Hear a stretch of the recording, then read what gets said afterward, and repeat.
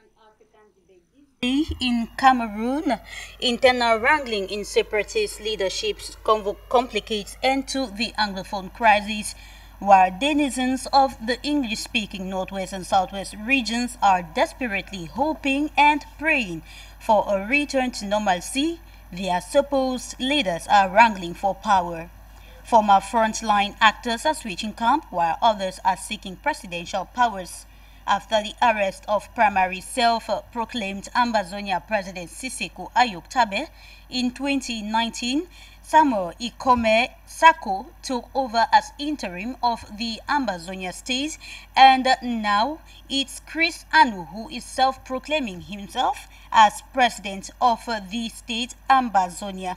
At a moment where schools have resumed and many of these students in the Northwest and Southwest regions still fear going to school, and some are still threatened not to go to school, we have some of the frontline actors and activists who are now changing sides and calling for the peaceful resumption of school. And Eric Tato, particularly with Mark Barretta, are urging that these separatist fighters should enable these students to go back to school.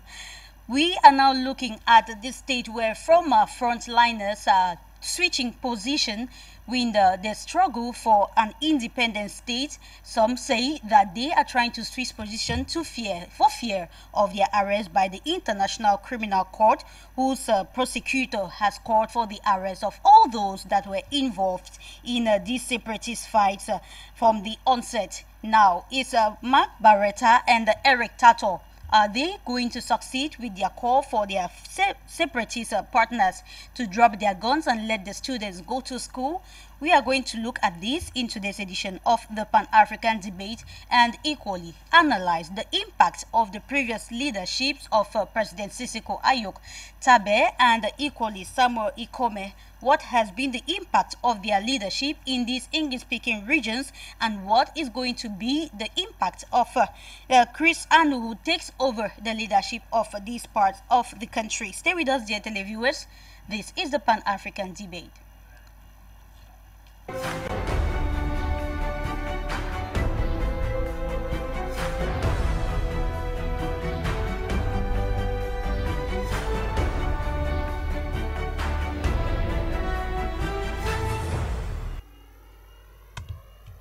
A pleasure to know you're always tuned to your Pan-African television. This 3 p.m. local time, 14 hours GMT across the globe.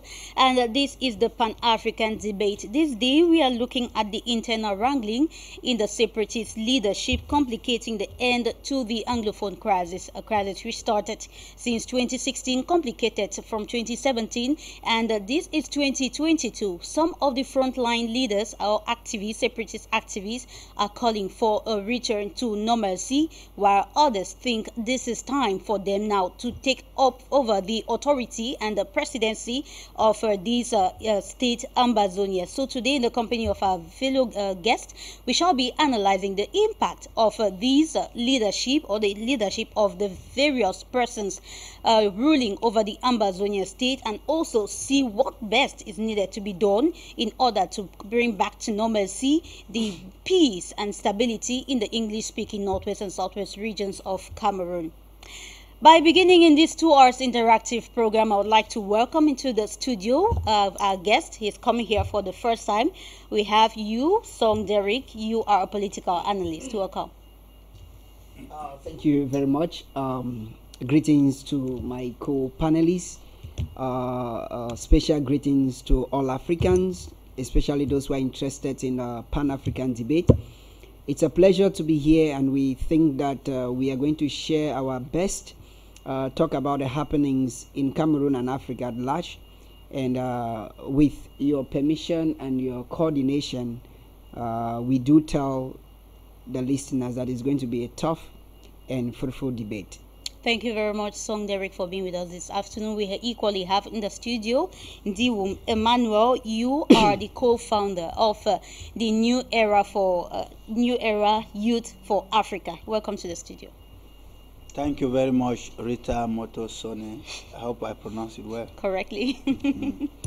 It's always a pleasure to be on this prestigious platform. We call it a continental debate, and I call it a continental laboratory. I know. This is a laboratory where African problems are x-rayed. Those that need surgery, we offer them surgery in this debate. Those that need ironing, we iron them out. And those that need sorting, we sort them out. I must say I'm pleased to join my friend and brother, Song Derek, whom I think is going to be a very good ride for the next 2 hours. Okay. Thank you for the invitation. Thank you very much, Ndiwom Emmanuel, for your presence in the studio this afternoon. Let's also take Via's video link. Elijah Enuaku, you are a researcher with Leeds University on African Development. Welcome to the Pan-African Debate. Thank you, Rita, and thank you to fellow listeners all over the world.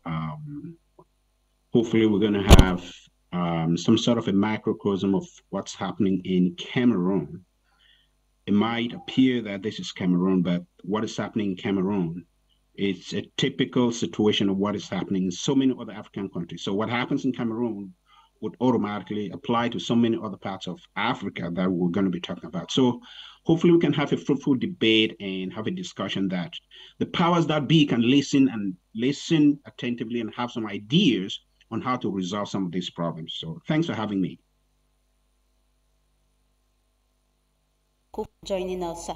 This is the Pan-African Debate, dear televiewers. We are going for 2 hours. It's interactive. You can drop your contributions on our Facebook Live page, which is streaming already. So now, getting to hear from you, Mr. Song Derek.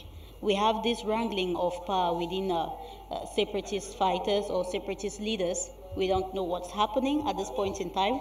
How can there be any peace, or how can there be any return to normalcy when we have these leaders themselves who are fighting between themselves or among themselves for leadership position, and we get to feel like there is no thought of the people first, it is powers first? What do you think? Yeah, thank you very much, Rita Moto, for that tough one. You will bear with me that one of the greatest problems, one of the greatest hits we have had with the Anglophone crisis and the Anglophone war in Cameroon is the fact that there is inability to install confidence and trust. And the inability to install this confidence and trust has led to infighting, backbiting, pointing of fingers, threats, which are clear signs. And this is only a way of shooting the Anglophone or the Ambazonian war on the leg, because we are beginning to realize and we are beginning to see some signs that there is more fight for power than fight for the people. And if you want to create a nation, the moment you want to create a nation, if the interests of the people is not put in front, then there will always be that question of who you are fighting for.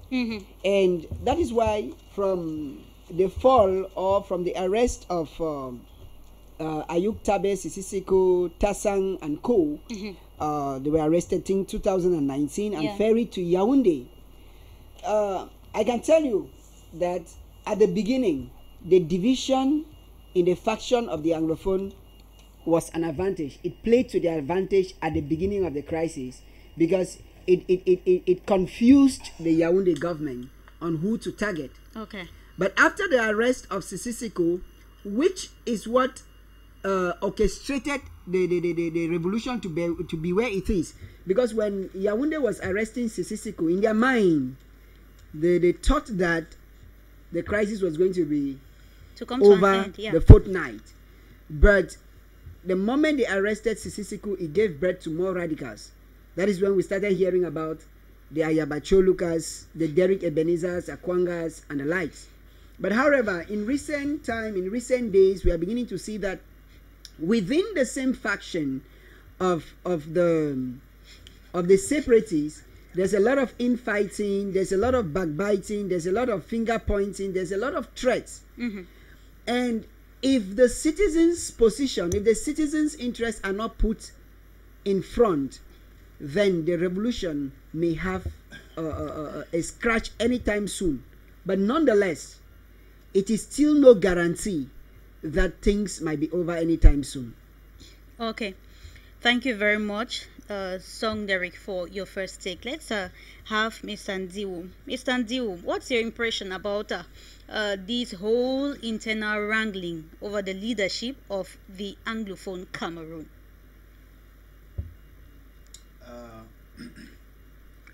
I want to start by paraphrasing the words of one time United States under Secretary of State for Africa, Tibonagi, yeah, on one of the most favorite programs, 90 Minutes in Africa.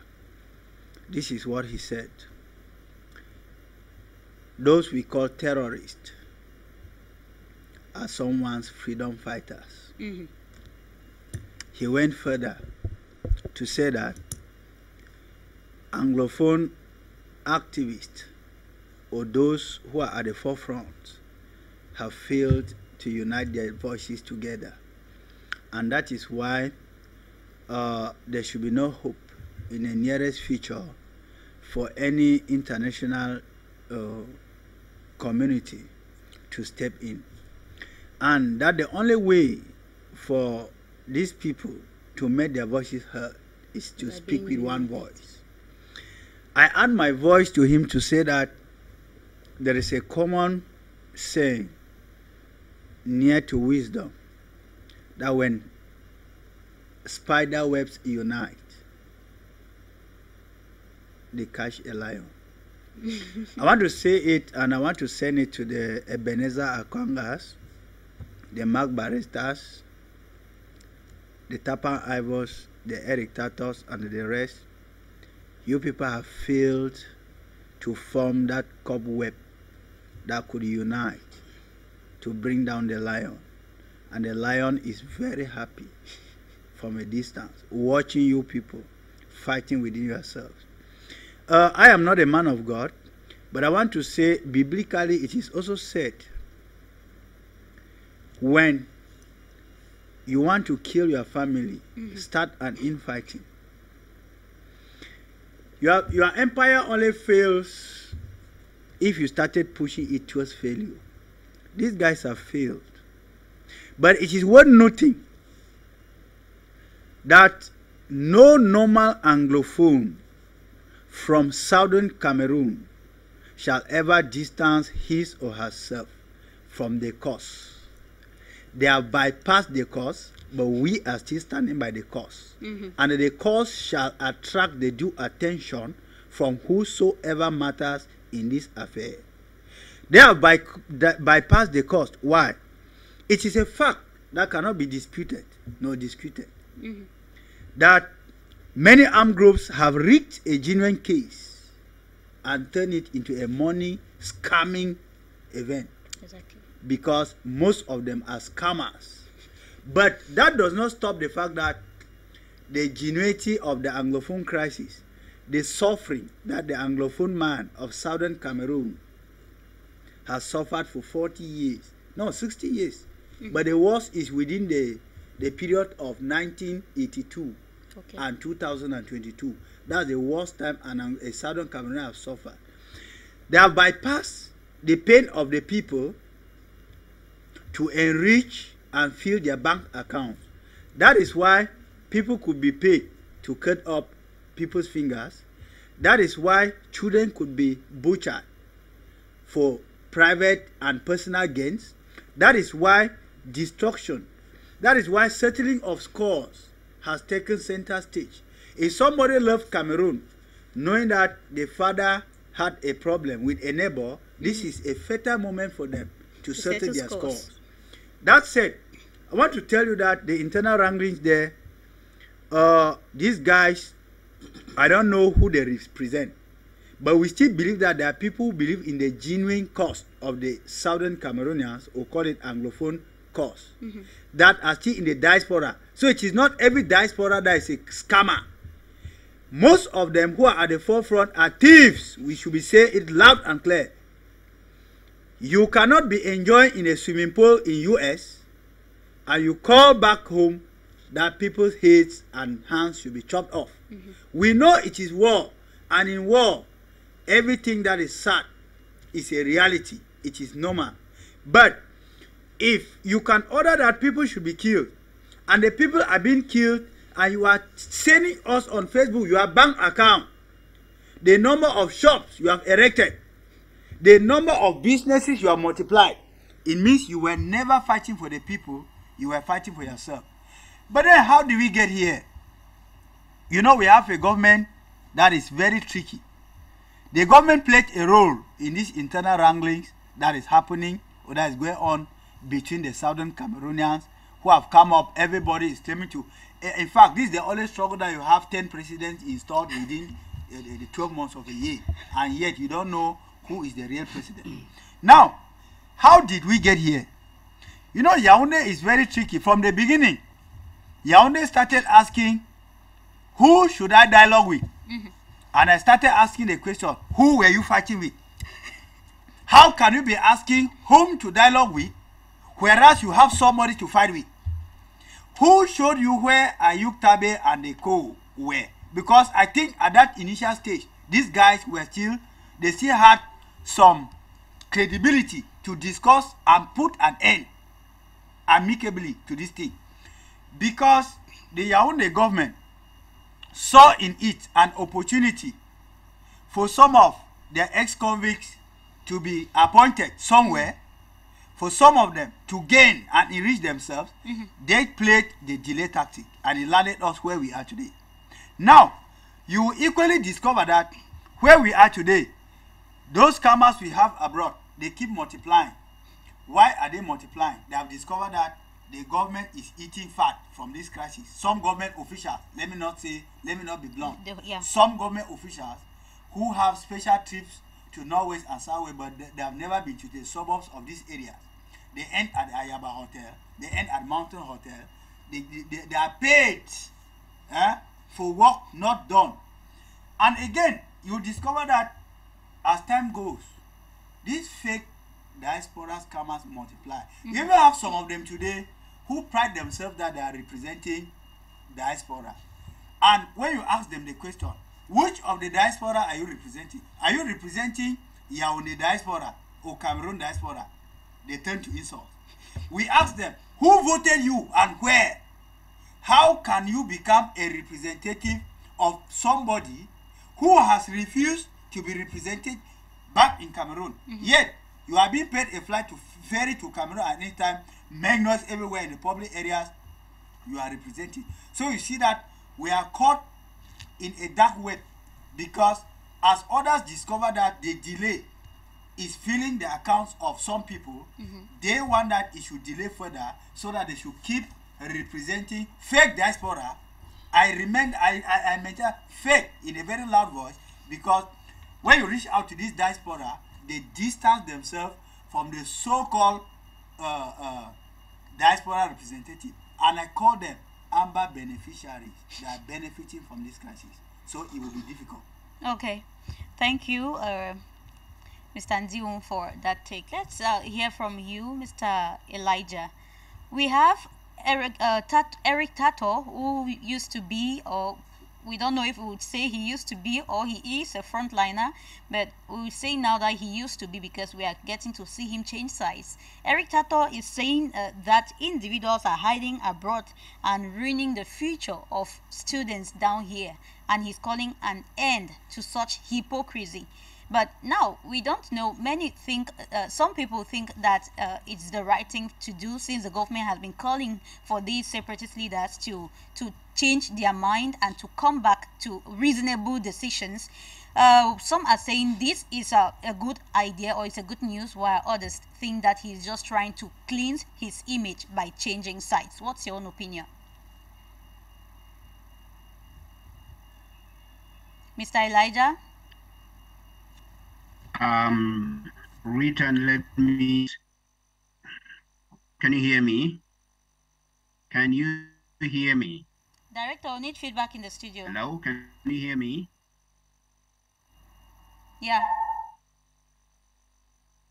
Can you hear me? 5 on 5. All right. All right. So let me begin. Okay, let me begin by saying that I'm not going to stand here by the name or on camera. He's not worthy of me calling his name. So I'm not going to go there. I refuse to go there. These are individuals that have decimated the Southern Cameroon economy. These are individuals that have destroyed everything we had as our heritage. So I'm not going to dignify them by calling their name on TV. They don't deserve that. They don't deserve that. Let me answer the question that you have on the screen. That's why what I want to do. You ask the question: leadership does leadership, you know, uh, the internal wrangling within the separatists, does it complicate the end to the Anglophone crisis? That's what I want to deal with squarely. I want to begin by saying that the Anglophone crisis did not start in 2016. There's a lot of confusion, a lot of people that put so much emphasis on 2016. It is true that people pick up arms in 2016, but that is not where it starts. Is if this government is a government of good faith, this government would have solved this problem long, long, long ago. When Foncha resigned from the government of Paul Biya, Foncha enumerated the issues that were plaguing what the Southern Cameroon went into agreement with the Republic of Cameroon on. He enumerated what was in that preamble that was not being respected. Nobody paid attention to him. The all Anglophone movement came.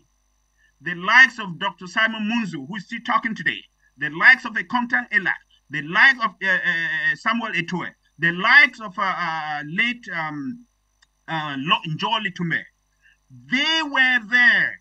They have advocated and said, look, Mr. Paul Biya and the government in power, this is not what the two entities went in for. There has been abrogation of what we agreed on to come together as a nation, to form a nation based on two different heritages. There has been assimilation of one part of the country, and this is going to cause a problem. In fact, a CIA report came out saying that the Anglophone issue is a time bomb if it is not looked into. The government did not look into that. There was no separatist movement at that time. Nobody was picking up guns. Nobody was talking about shooting guns all over the street. There was no discussion about whether children are going to go to school or not. It did not end there. We had the AAC1 and the AAC2. They came out with a preamble and said, there is a problem in Southern Cameroon. There is systematic assimilation of the people of Southern Cameroon by the people of East Cameroon. So something needs to be done. Otherwise, this is a time bomb that is going to create problems. They presented a preamble. There was no separatist movement at that time. There was not picking up arms at that time. The government would have done something. Nobody listened. It now morphed itself into the SCNC.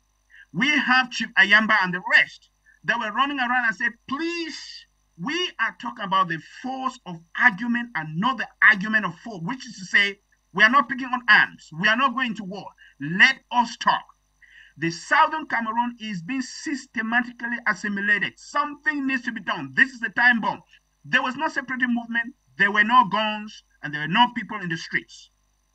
The government that did not listen. Then you come to the consortium.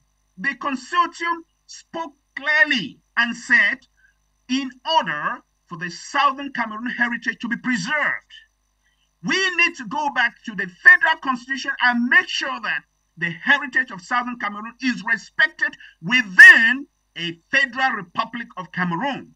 Nobody listened to, nobody paid attention to them. There was no separatist movement. There were no guns on the street. So whether there is a separatist movement that is in shambles today that cannot put its house in order, that is not the question. The question is the government that we have, a government of good faith that sees the suffering of the people in Southern Cameroon. Do they see that there's a problem? When somebody goes on TV and says that there's no Anglophone problem, what does that tell you? The problem lies squarely with the hesitant, the recalcitrant nature of the government in power to see that there's a problem in the region and come out and say, let us solve this problem. They came out with their national dialogue. Who do they invite for the national dialogue? You can't be fighting a war with a bunch of people, and then you say you have a dialogue in order to resolve the problem, and then you put the people in jail, and you bring people who are not fighting. The people who were there in that national dialogue had nothing to say with the separatist movement. Those who were fighting were not called to that meeting. And then you say you want to resolve the problem. This shows a catastrophic failure on the part of the powers that be to resolve the issue. They know what the issue is.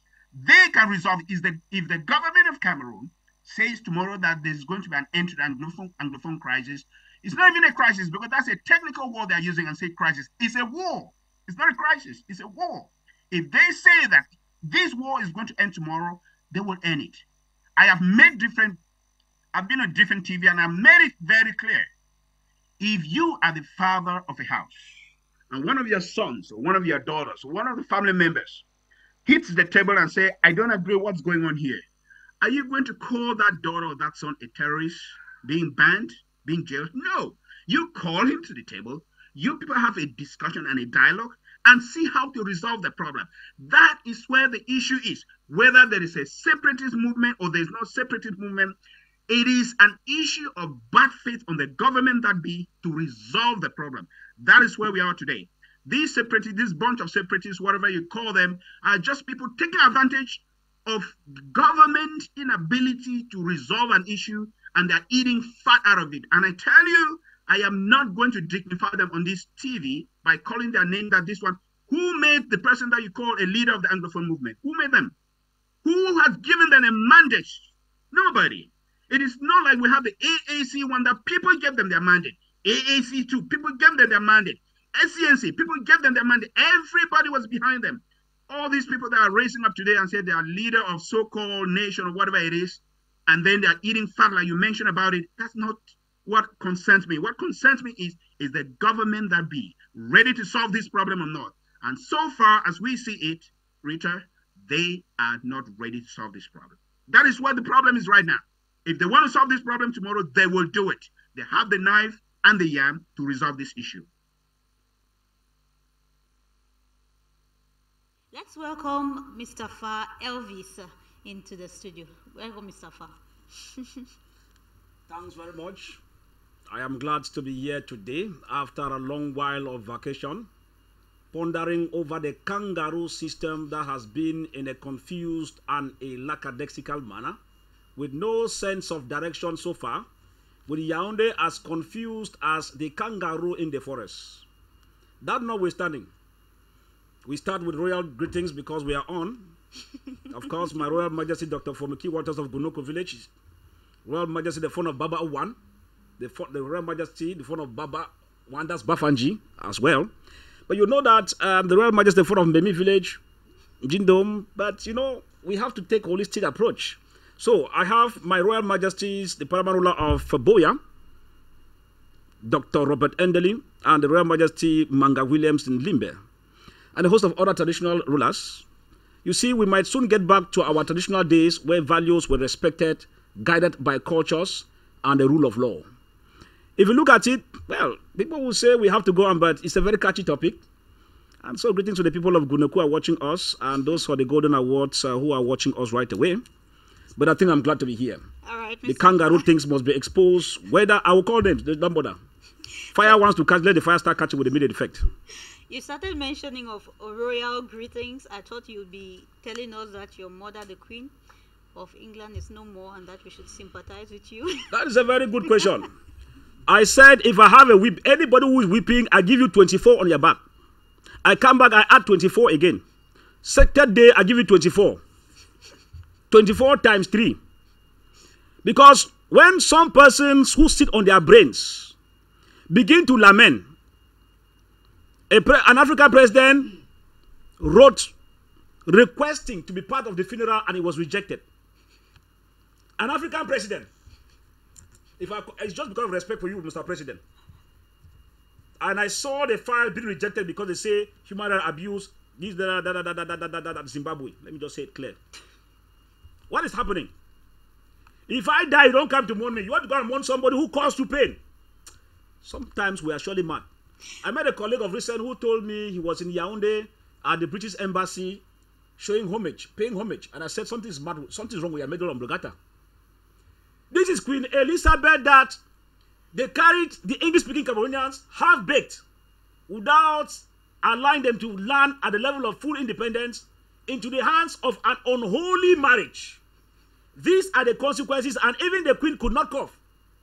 If I tell you documentaries that show you what the British did to Africans, if I see somebody just by my side that you are lamenting, when your fellow brother who was next door died and you did not cry, if you are by my side, I give you a dirty punch. It is nonsensical.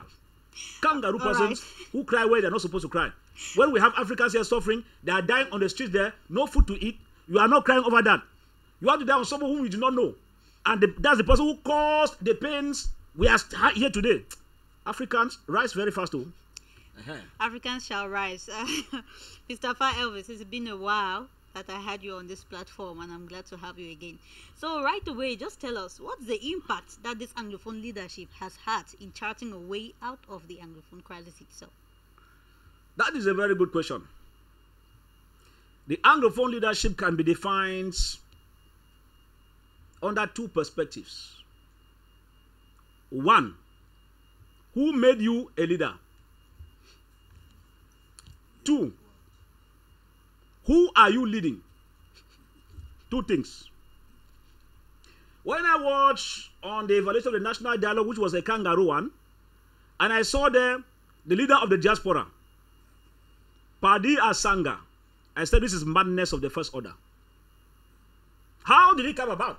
Because I'm a media person. I have been looking that day to today to find the criteria under which the leader represented the diaspora, because I know just where there are infractions. You said internal wranglings with the separatist leaders, most of them in the diaspora.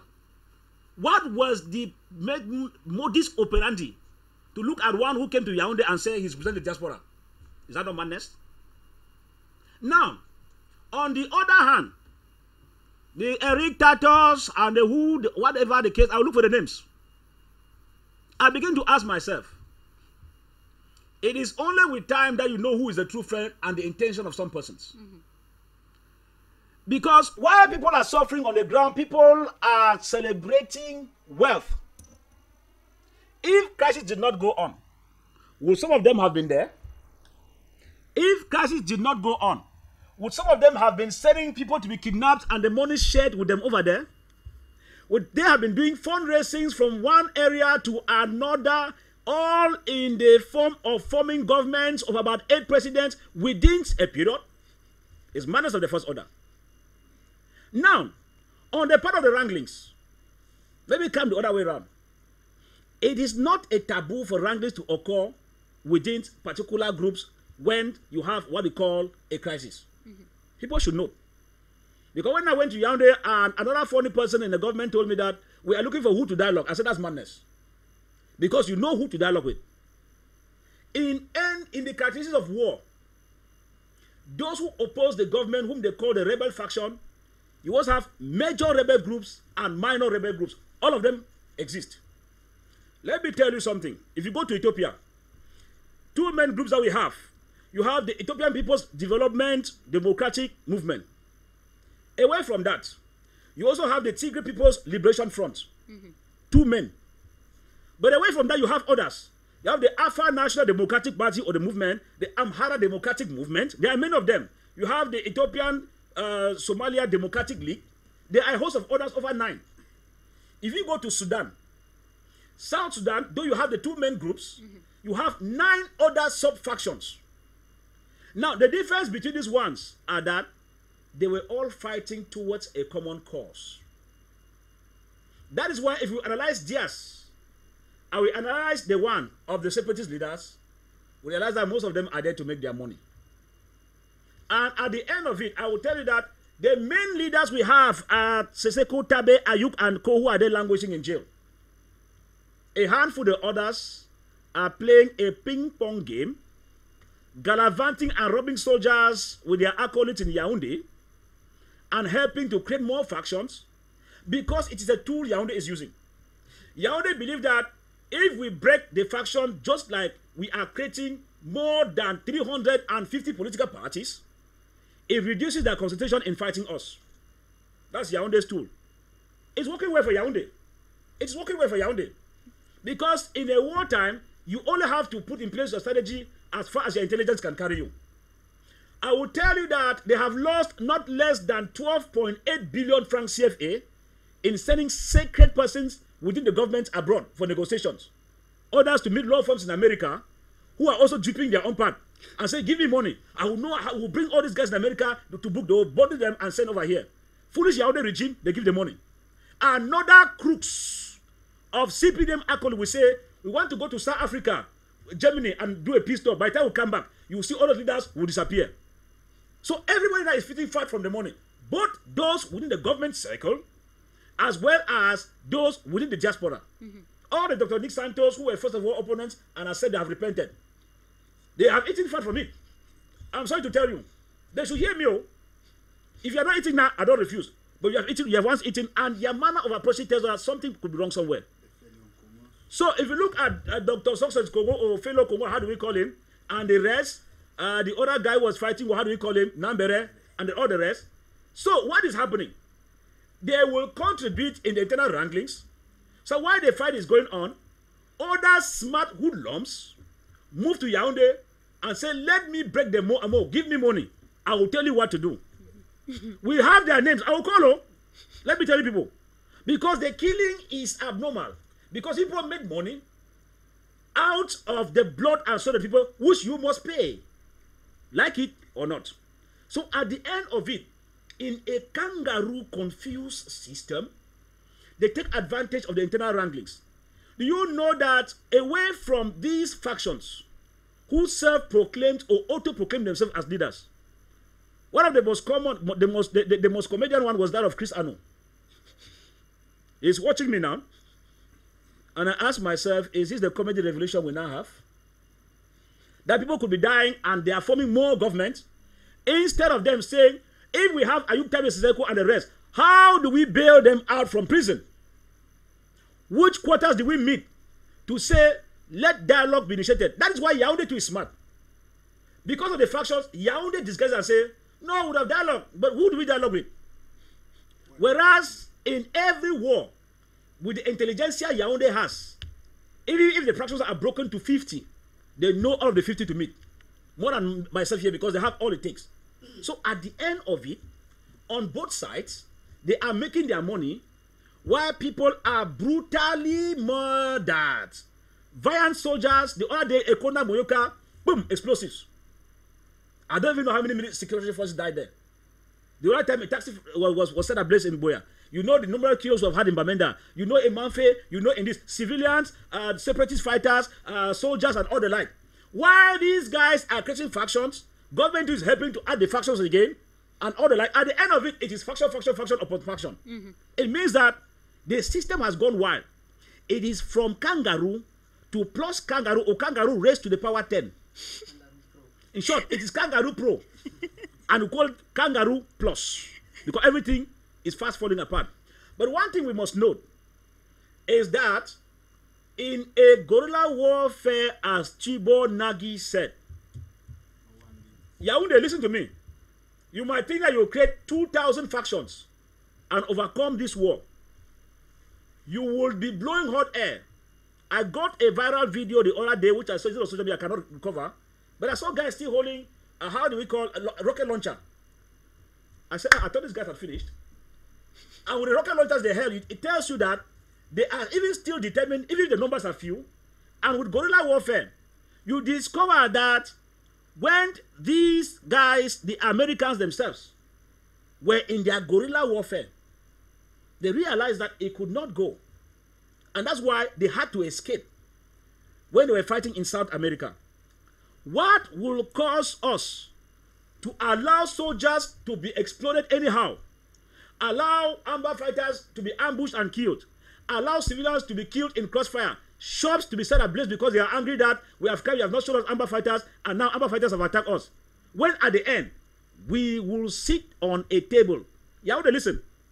Whether you like it or not, whether we have 2,000 separatist faction leaders and wranglings, the end result is that we will one day sit on the table. And when we sit on the table, only genuine persons will be on that table for joining business to come, which will accompany justice before peace, and not peace before justice. Thank you. Thank you very much, Fa Elvis, for retaining my mic for a long time. I will now have to take Mr. Song. Fa Elvis talked about a government which within 1 year you can have like 8 leaders. That's a hyperbole, yeah. But we have Tapang Ivo, which we all know, whom we all know was one of the frontliners in this, a frontliner activist who now calls all these happenings and signing in as an online coup d'etat. I should quote with his words: Ambazonia country is the only country where a president is sworn in, but all predecessors do not hand over the baton officially. Can you comment on this statement? I will come to that comment, but before I come to that comment, Rita Motosone, you permit me to make a comment. What is going on? I will tell you clearly that we know of the Anglophone marginalization. Mm-hmm. We know of the Anglophone problem. We know of the Anglophone question.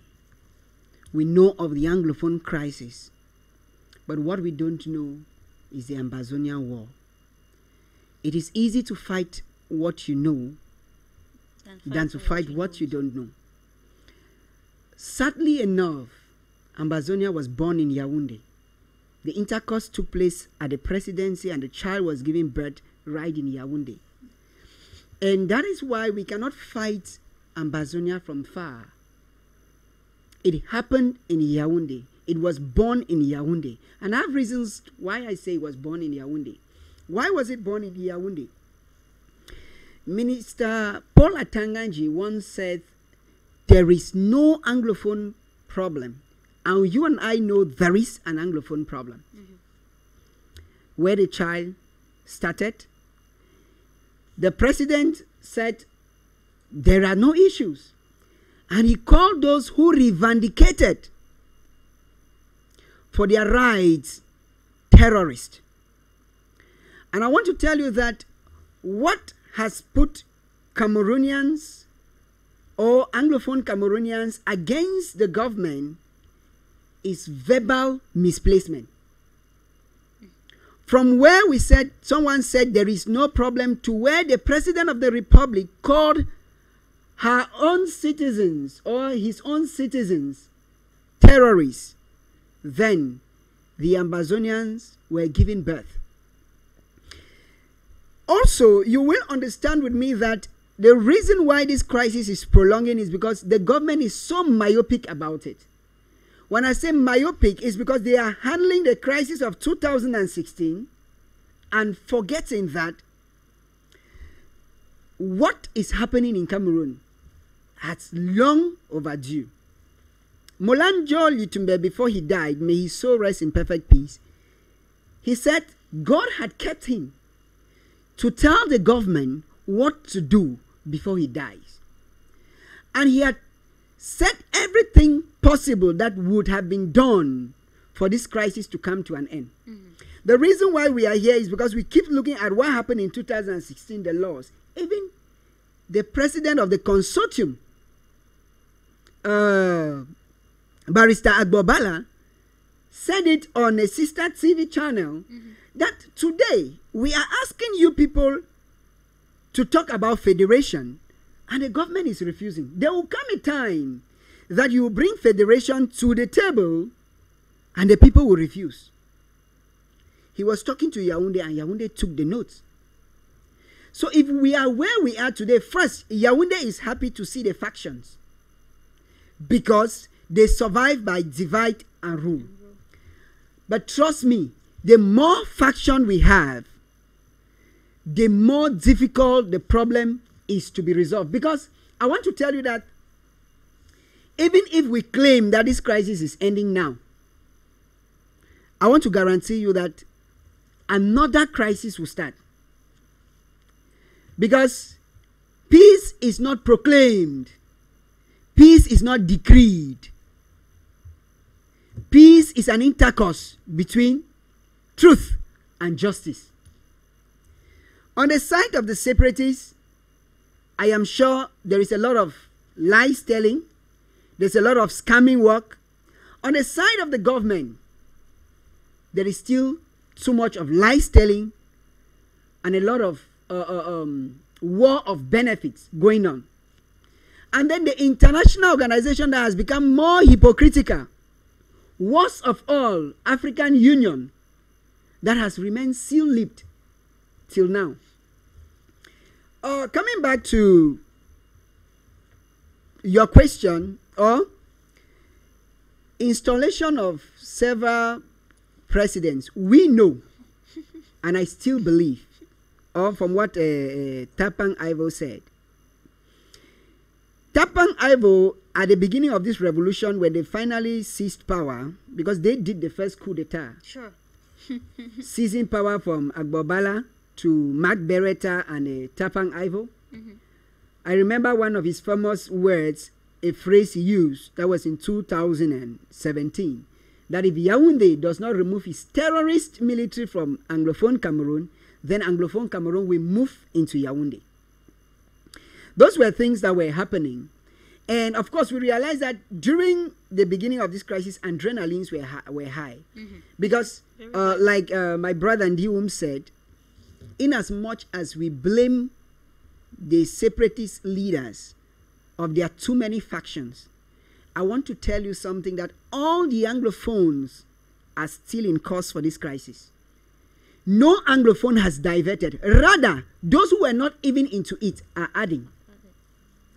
Because the way that the government has handled the crisis, what we are dealing with are the consequences, are the effects. And the fact that we have too many factions of separatists, there was a time that we had just 5 persons to deal with. There was a time that we had just Barrister Fontem, Agbobala, Tassang and Co. That we had just those people to deal with. And the government did not.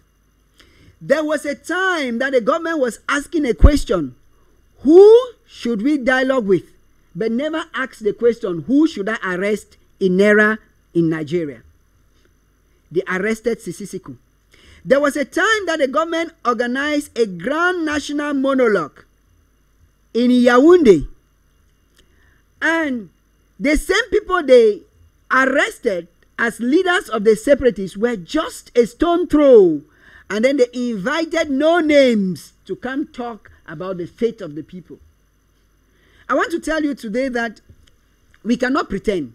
No matter how much we pretend, people like Sisisiko, Tassang, Wilfred, they still have a lot of credibility to talk to the Anglophones, Cameroonians, and they will follow. And if we keep ignoring them, it was until the government refused the peace way. Because I remember when Sisisiko was the leader of the defunct Anglophone presidency,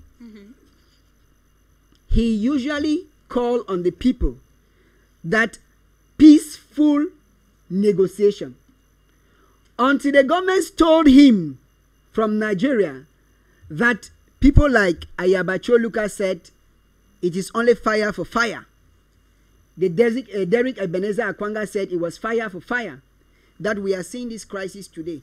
So if they are having many presidents, it could be that they have drifted from the fact that they should fight for the interests of the people, and then they are not fighting for the interests of their bellies. But trust me, I said it during an interview I had with the European Union, that there is somebody, there is a third party that is benefiting from this crisis. There is a third party that is benefiting from this crisis, and that third party does not want this crisis to end. Who is that third party? The third party could be the diasporans who have taken it as a scamming affair, as a money-making affair. The third parties could be some ministers in the government who said there is no Anglophone crisis, yet receive international aid, international assistance to share to people who have crisis. And then the third party could still be the international organizations who are taking the opportunity to hit our heads together while stealing our natural resources. Okay, thank you very much, Derek. You mentioned something that even if there are many problems and wranglings, we still have Anglophones who are very much bent on this struggle. So that brings me now to ask, yes, we presently, we of course have Anglophones who are bent with this struggle, even those whose children can no more go to school, even those who cannot have any hideout, even those who have lost their businesses. But now it's still it's a call for concern when you say people who are working for the liberation of the people don't consider the aspirations of those people. These same Anglophones who are bent on seeing a change tomorrow want it to be done in a different way, but I don't think that this method by which the liberators or the separatist actors are going about is the best for the people. I'm talking after with facts from many who say they are for the struggle, but the system of the struggle now is not in their favor, and of course it isn't. You don't liberate me by killing me. Exactly. If you kill me, you are not a liberator, you are a killer. Okay? You know, this thing has made us to believe that a drummer cannot stand on his drum and play it. These people are standing on the drum and are pretending to be playing it. That is why you cannot get the echoes of the drum that is being played. And consequently, when the drummer sits and plays, it can only tear the drum, but the sound will not be heard. To talk about liberation, I will tell you that there are some liberators that we don't even know them as we speak in these studios now. Some people live in the cities, but they are fighters in their spirit. They are also liberators. Some people are praying every day for God to send them a Moses in southern Cameroon, so that they can cross the river. You see, the first problem is that the government called for the war. It's not a debate. I know that some people will say, tell me where the government called for the war. When the president declared a war against terrorists, of which I know that we are not terrorists because I am an Anglophone. I've never held a gun. Not because I don't have the means, because I don't have the legal authority to use it. Okay? But he called for war with those who are holding arms, who were holding arms. Who were those holding arms? He called them fighters. Terrorists. They are not my words, they are the words of the president. President Paul Biya, who is very active on the field. You see him every day. You see, he called, he declared war. Oh, my dear fatherland. You cannot be a president who is presidenting terrorists. Then you have failed in your presidency. How can it be possible that in 36 years of leadership, you were grooming terrorists? Yes, that logically, it could be looked at it that way. Because these people you call terrorists are the people you have been their president for 36, 37 years.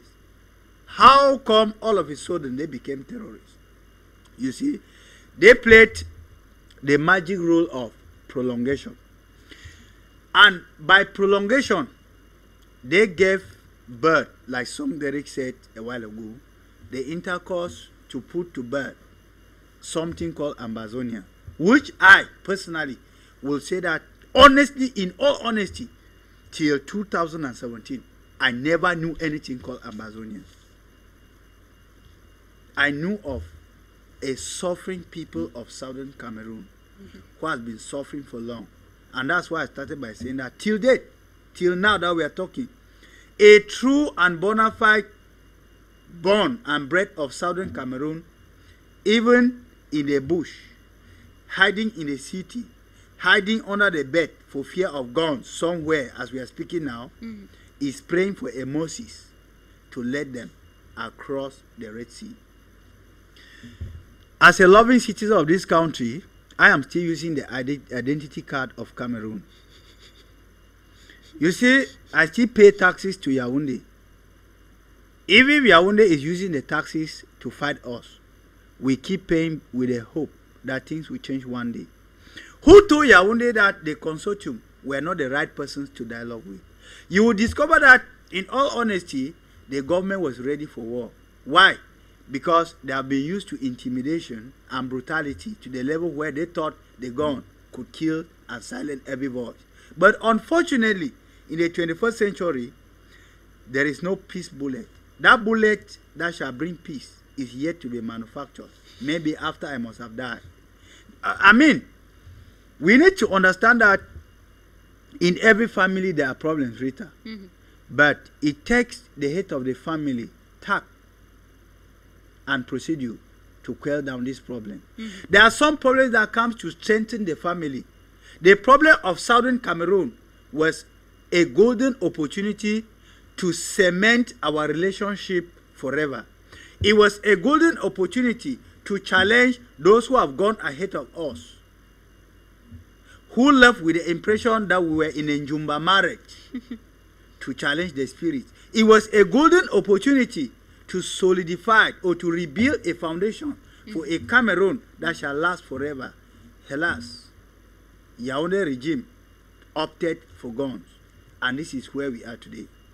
And I can tell you again in all certainty that the war is far from being over. It is having only a metamorphosis in the tact. Like somebody will say, we have only a pocket of resistance. These words came out 3 years ago, and we are on and on, counting. The war is still raging. It is changing only an approach. And I think it is not yet over. The government of Yaoundé has everything it takes.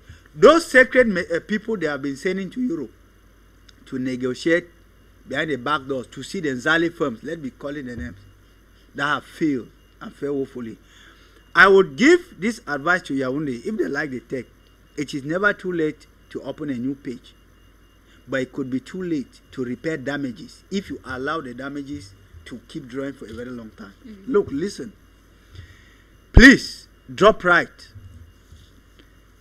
I still pay my taxes to the government of Cameroon because I am a Cameroonian. At least, even in the physical. I don't know what the spirit holds. But then, I still believe that I pay my taxes because I am a Cameroonian. And I want to think that a divided Cameroon that will give peace, I don't have a contrary view. A united Cameroon that will live in peace, I don't have a contrary view. A federal Cameroon that will live in peace, I don't have a contrary view. Now, it is back to you, the government, to play about the ball game well. Give the people the voice. Go to a referendum. In a referendum, Eric Toto, Tapa Ivo, and the rest, they will not be there. They will not. Their voices may certainly not come for the referendum. Give the referendum simply back to those who are in the northwest and southwest. It will facilitate the solution of this problem. I mean, the people will speak, and they will speak louder in the voice, in the box of that referendum. It is too long a time that we have been dragging this thing. Let's do it simple. The simple thing is give the people the voice and let the voice of the people speak for itself. For itself. Okay, thank you very much, Emmanuel.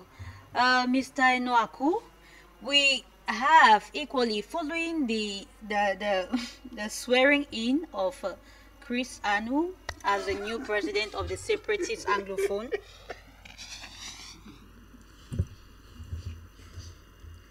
As a new president of the Separatist Anglophone, we have His Excellency. Bon. My goodness. Not put His Excellency there. Let me have you put it. Continue. Thank you very much, gentlemen. So, looking at his swearing in, we have the former Assistant Secretary of State for African Affairs, Thibault Nagy, who says, and I quote on his Twitter page, that for the Southern Cameroonian diaspora to have an impact on the struggle, it needs unity. Otherwise, the various governments, in quotes, will continue as a secular firing squad. So surely they can agree on the outcome that everyone wants, which is peace and justice. With the present happenings, how do you think there is any unity which is going to lead to peace and justice?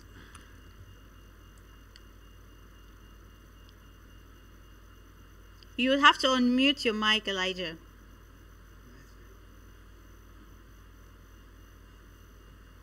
Elijah, we cannot hear you in the studio.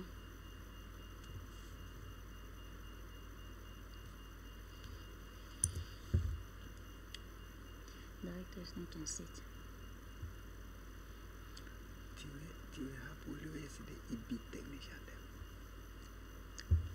Okay, I'll surely come back to you when my director will get back on seat. Seriously. So let me come to you, Mr. Far Elvis. Tell us, with this swearing in of new presidents every now and then, how do we see a unity of the people? Because we, they say, divided we fall, united we stand. And his leadership, just like that of the past leaders, is equally disputed. Is there any peace and justice in sight? The peace and justice could be looked at in relative terms. Some people will say that's the best way to go, because maybe Chris Ano was not agreeing with Dr. Sako Ekome, and that's why he has to form his own faction and his own presidency. We have the other lady who took over from Dr. Sako Ekome, Marianta. We have Yerima from South Africa, who is also a president. Oh. Dr. Yabacho is also a president. They are presidents, so, and more are still coming. We welcome all of you to the presidencies. All of you come. We'll stay in Boy and waiting for you. But you see, the issue of the presidents and all the like, things as it's now proven that we have very few genuine persons who have a genuine cause by advocating for the rights of those in these two restive areas. The factions are mentioned in Ethiopia. Those are mentioned in South Sudan. Even those that were running in DRC headed by Laurent Kunda and a host of other rebel leaders. Those leaders were on the ground. Now, I don't refuse putting up presidencies.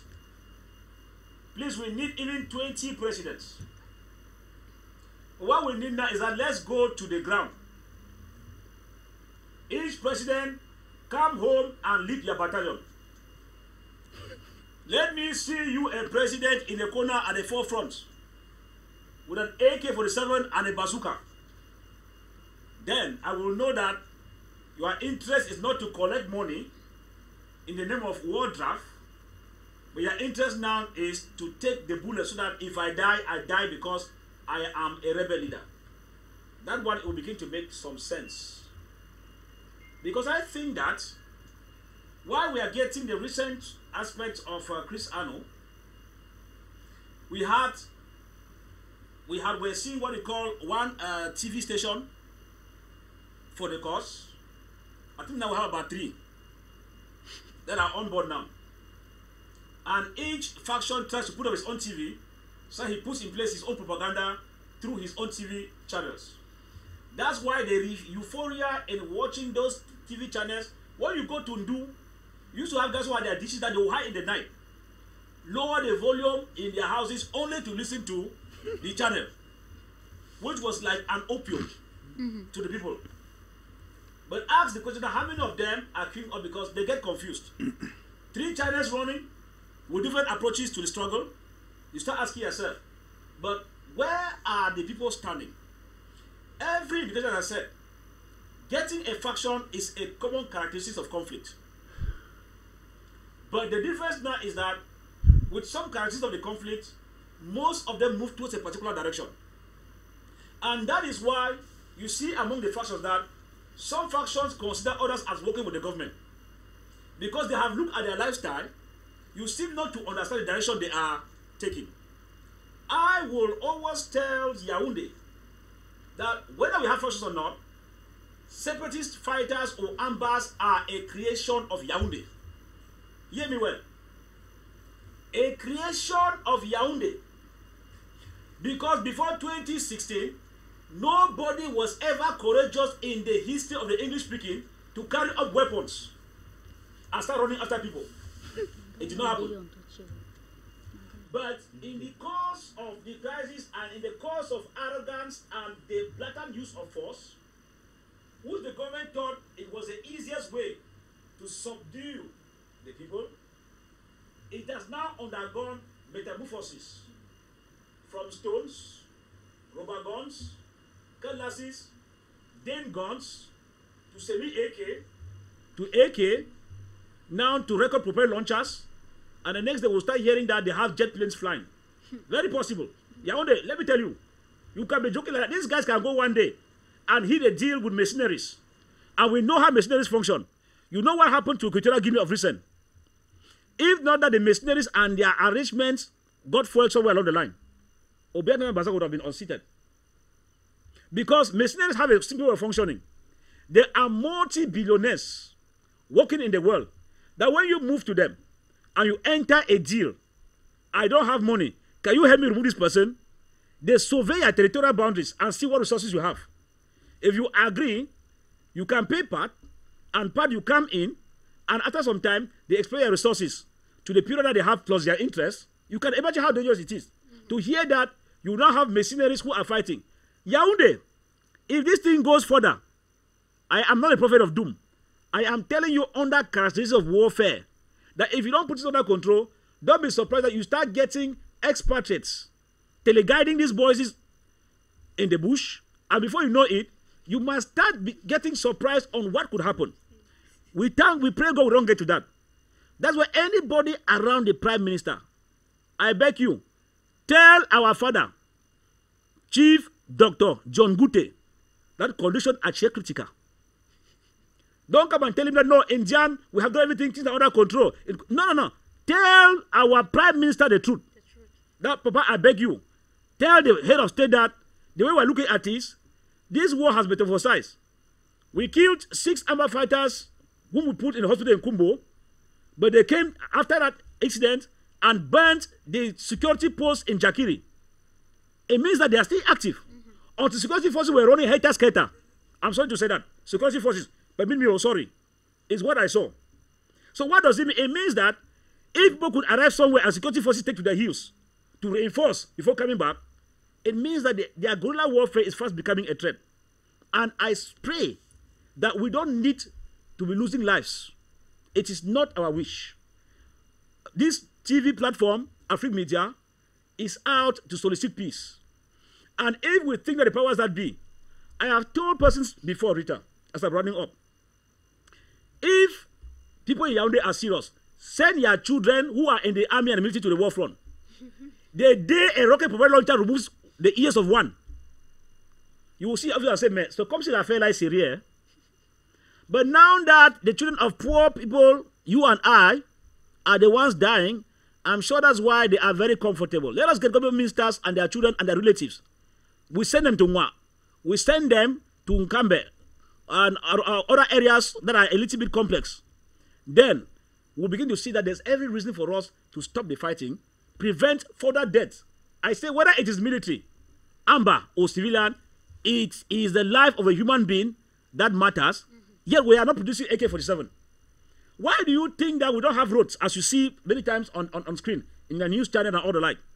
Yet we are buying armored cars every day. It is witchcraft. Because we have been able to sit down, we call Ayuk Tabe and Co. down. Ayabacho Lucas down. Even the editor who's now blowing a different grammar, down. Anybody down. I will say, what can we do to solve this issue? But we think that buying armor cars, recruiting children 18 years, 17 years, 19 years, when those children are recruiting, you say they cannot vote, but they can find one, they can hold a gun. It means that at the end of it, the people that man the powers in Yaoundé, they no longer value human lives. Rita, is bad to hear that. These are youths going. While the persons who are above, who are living injury time, are the ones sitting in their comfortable offices and say, allez-y, on veut la paix. You send I know how difficult it could be for a new general in Bamenda. Because as he came General Buba, few moves, but the moves are not giving. Now special forces are going to Bamenda. It means we are determined to continue the killing, and the killing we also have what called collateral damages. Should we sit and be calling for collateral damage where we can leave the General Bubas, the General whatever, and come back to a table where all of us talk peace and justice? No, justice and peace, not peace and justice. No. Justice, because as we kill persons, we will account for their lives when the war ends. Unless you have died. If you have not died on the wheelchair, we will take you on a wheelchair and come to the special tribunal. And you explain to us what happened, where you were, and why people were killed. Thank you. Thank you very much, Mr. Elvis. Hoping we can get back the sound of Mr. Elijah Enoaku. So, Mr. Elijah, I would like to hear your own take on Tibor Nagi's post or statement where he says that if the leaders are not united, then there can be no hope for peace and justice within the English-speaking regions of Cameroon. So that's following his post where he posted on his Twitter page, and I would like to know your own opinion. How do you think, or is there any hope for peace and justice to return with the divide and rule system which is happening? The division system, even, it's not even a divide and rule, the division which is happening within the Anglophone crisis as a whole, with leaders popping here and there and all having different goals, we should say. They are not speaking in one voice, and they have leaders who are equally disputed. So what's your impression about this? Can you hear me now? Yeah. All right. Thank goodness.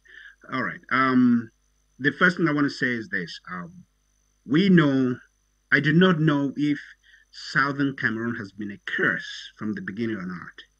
This is a similar thing that happened with Foncha and Indele. When they went to their Manfei conference, instead of sitting down and agreeing on a third solution, they were fighting among themselves. They did not agree among themselves. The United Nations came in and gave them two options. And contrary to some politicians or some historians that come online and say, oh, the United Nations, there was no appetite for the third option within the Southern Cameroon. That's not true. History tells us that a majority of the people of Southern Cameroon wanted neither Nigeria nor East Cameroon or the Republic of Cameroon. And there were disagreement among the leaders. In the Manfei Constitutional Conference, there was disagreement. Meanwhile, the populace were saying that, no, you go back to the United Nations. So when Foncha decided and said, okay, let's go to the United Nations and ask for more time to debate on this issue, the United Nations came back and said, you guys are wasting so much time. These are two options that you have. You either join Nigeria or you join the Republic of Cameroon. It's the same misfortune that we are having today in the Southern Cameroon. But let me say this. This is not a conventional war. I'm speaking to the government that be. These people are disunited. There's no doubt about that. But this is not a conventional war where people are taking territories and then trying to secure those territories. This is a guerrilla warfare. And a guerrilla warfare is based on ideology. Let me tell all of us in this platform now, those sitting in the studio and me sitting here, as a Southern Cameroonian, you have felt the pinch of marginalization at one point in your life. You have been called les ennemis dans la maison at one point in your life. You have been called les chokis à boire at one point in your life.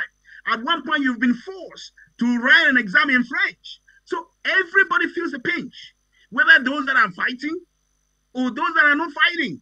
People feel the pinch. That is why I started from the beginning by saying that people think that this war started in 2016. It did not start in 2016. It is just because people were, trying to use the force of argument and not the argument of force. But it boiled over in 2016 because, the government did what they did, and people say, you know what, we're tired of this, we're fed up.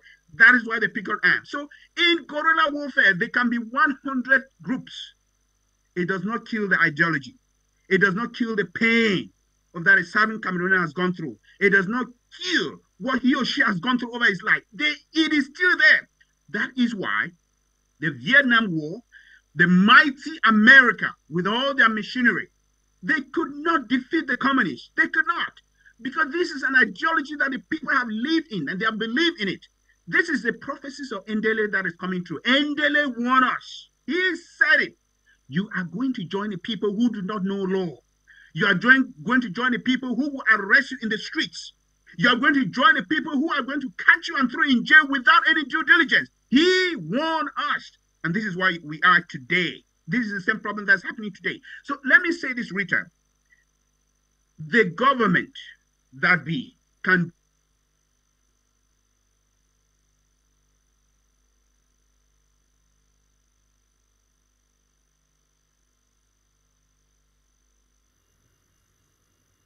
Unfortunately, we've lost contact with Elijah, but let me take on you, Derek. So can you proceed from where he was, because I saw you nodding your head constantly.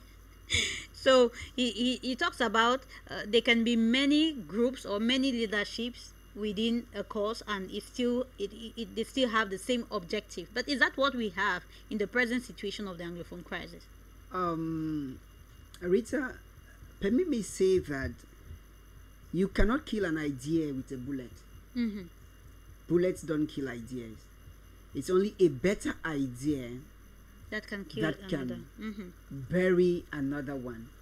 So the idea of separating Cameroon, or the myth of the separation of Cameroon, is an idea, and the only way to kill it is to bring a better idea to the table.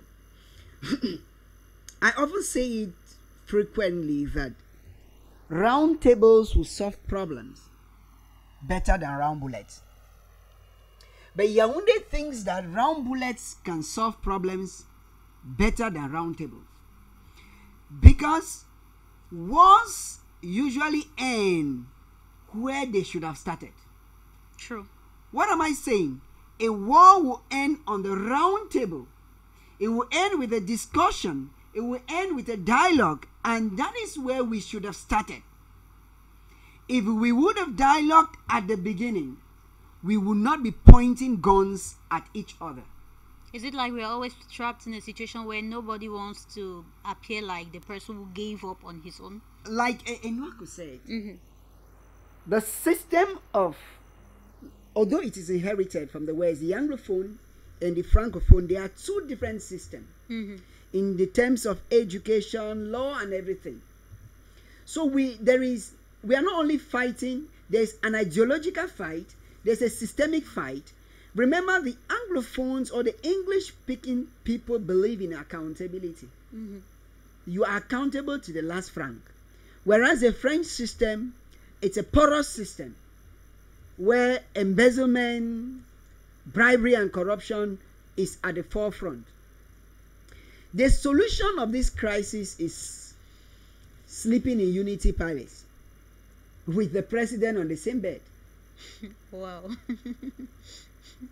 Do you know, or should I be the one to remind you, that when this crisis was still at the early stage, the bishops wrote an 18-page document to Yaoundé. And in that 18-page document, what we call the Anglophone crisis was dissected till the least. The details of the Anglophone crisis was given inside that 18-page document. It was sent to the presidency as a proposal to solve the malice.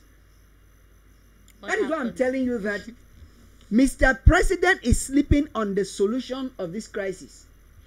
And people should not come and tell you that he doesn't know what the problem is, because he was part of the delegation that was sent to investigate this problem. So, yes, many factions are playing to the advantage of Yaoundé, because Yaoundé will keep telling Anglophones that these people are no longer for you, and it could be true. But the few genuine people that are there, I remember when the bilingualism commission went to Bamenda, it should be Honorable Joa, who spoke in the conference hall in Bamenda and told the Musonge Commission that the Anglophone crisis, the Anglophone ideology is in the blood. All of you sitting on that table, you might be sitting on that table sent from Yaoundé, But I want to tell you that despite the fact that you are on that table and you are an Anglophone, you are with us in the spirit. Because the Anglophone ideology is in the spirit. It is in the blood. And whether you pretend about it, so the several factions could be playing to the advantage of Yaoundé, but it is delaying the end of the crisis. Whereas, if Yaoundé wants this crisis to end tomorrow morning, it will end. Because they have at least 90% of the power. If we decide today, Rita, to say that, yes, we have been fighting for too long, because I will not go without telling you that the both parties are on high horses. The Ambazonians are on a very high horse, and the government on another high horse. Yeah. But the person who is suffering is a common man. It's you and I. Because mind you that when those ministers are going to Northwest, Southwest, they are being given fuel allowance, mission allowance, housing, hotels, and then they are giving armor cars. And some of them even enjoy going there because those allowances are huge.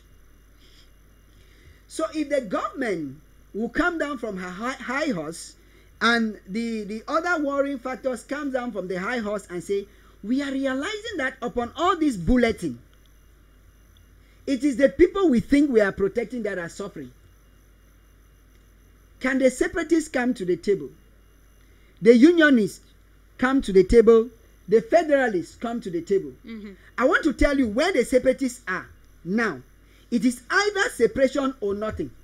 Where the federalists are, it is either federation or nothing. And where the unionists are, it is either unity or nothing. But trust me, if the three factions sit on a table, there will be compromise. There will be a center where they will meet. Because the moment there is ceasefire, nobody will want to pick up the gun again. If we sit on the round table, look at each other eyeball to eyeball, and tell the separatist fighters that you have wronged us in this way, you have wronged your population in this way, and you have wronged the people in this way. And then the government of the republic, that you have failed your citizens in this, the leadership, you have decided to sacrifice your leadership. Because I feel like it is far more honorable that somebody should lose power protecting life than to gain power losing life. But unfortunately, what is happening is we have people who are trying to protect their power by losing life. And the human life is very sacred. The day that you decide to take another person's life is the same day that you are losing, or you are supposed to lose your own life. So, whether it is Yaoundé, whether it is a separatist fighter, all lives matter. The Anglophone lives matter. The military's life matters. And Mr. Farr said something that I just really want to just throw a comment. Mind you, the president of the Republic of Cameroon has never been to southern Cameroon since the war started. He has never been to Northwest or Southwest to see what is happening.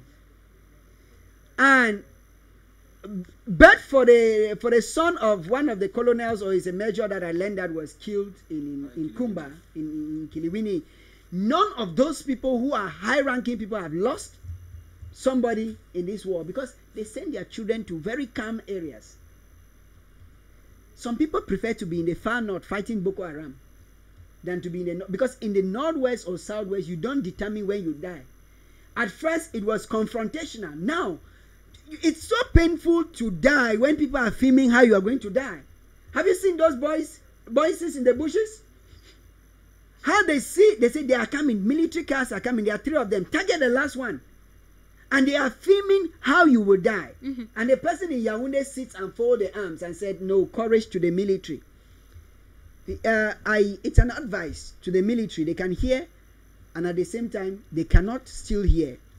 Our real enemies in this country are sitting in air-conditioned offices, putting on suits and tie. And until we rise up and understand that the real enemy, the real cankerworm, the real kangaroos that are destroying the system are the one holding the yam and the knife. Then we will keep killing ourselves.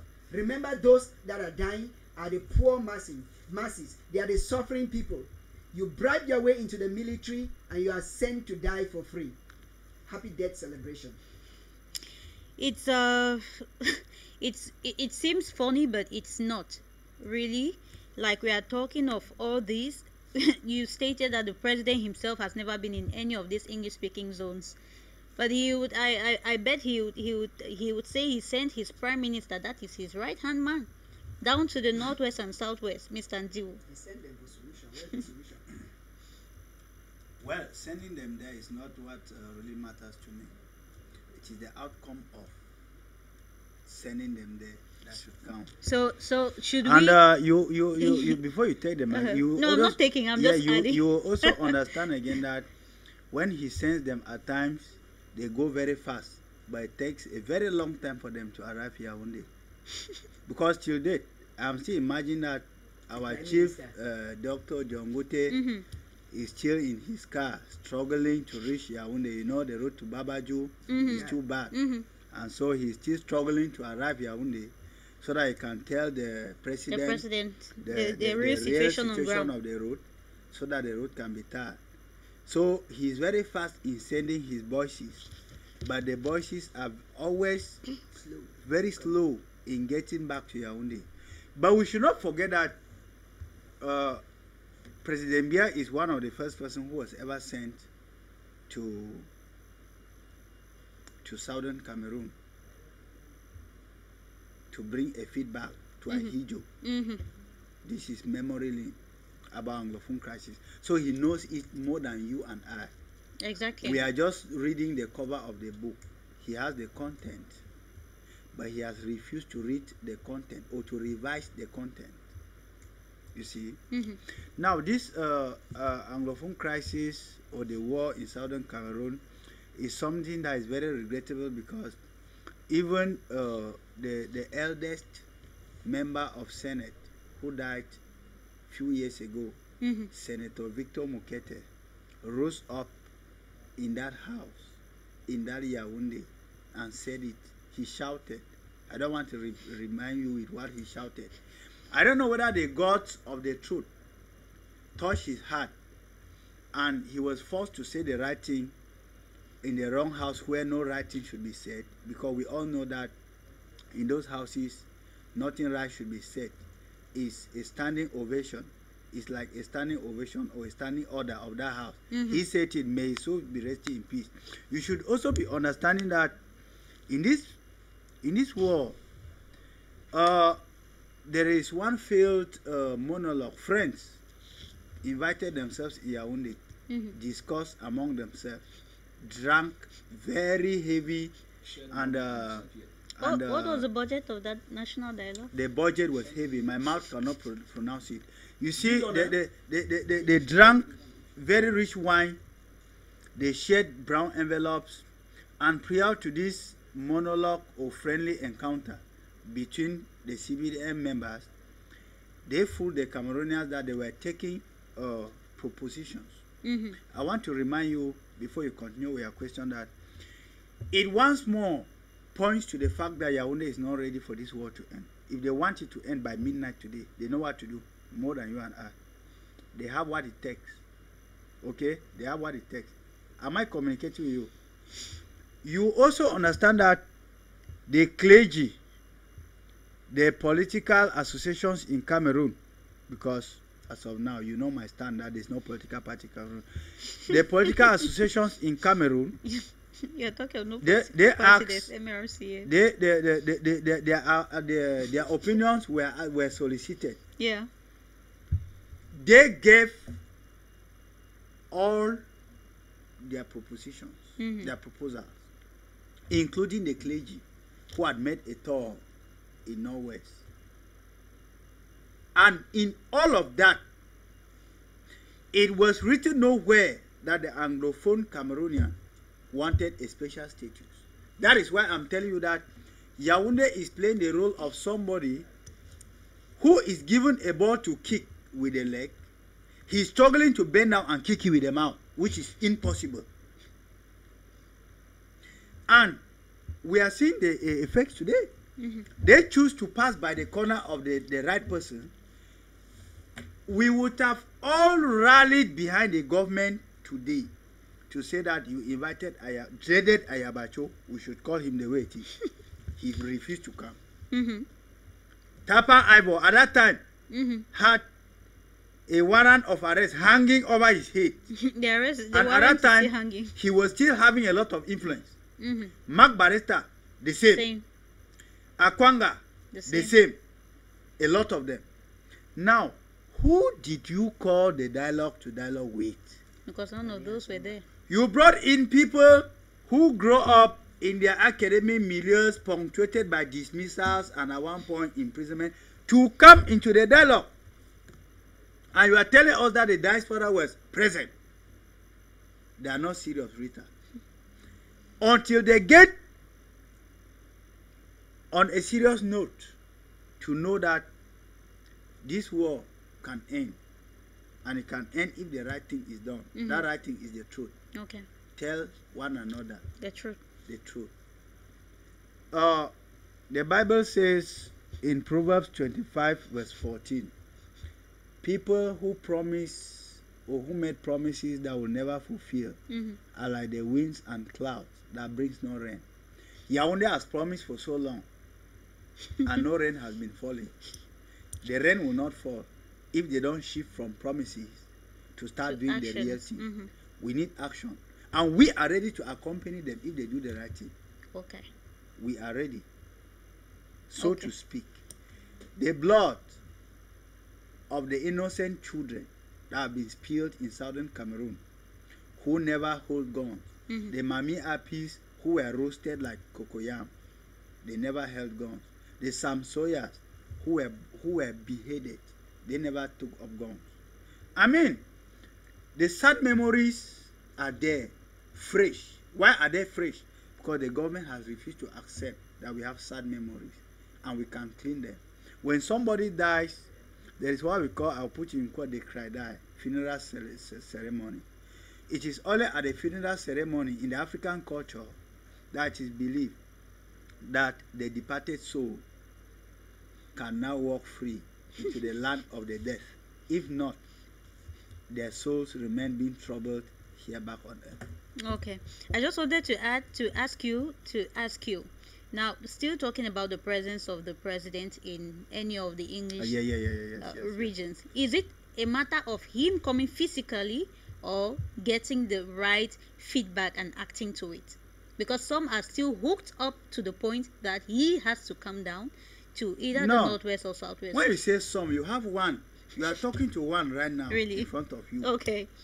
So is it a matter of his physical presence or his reaction to feedbacks from his... Mr. Bia is not a president for Yaoundé or Womeka. He is a president for Cameroon. Okay. And if he's a president for the whole of Cameroon, we need to see... I need to see him in Fundong. I need to see him in Ginicom, Bello, Kwakwa. I need to see him in Mamfe. I need to see him in Bachibo, Bafut. It is his country. Feel free. After all, it is in Northwest that you were named Fon of Fonds.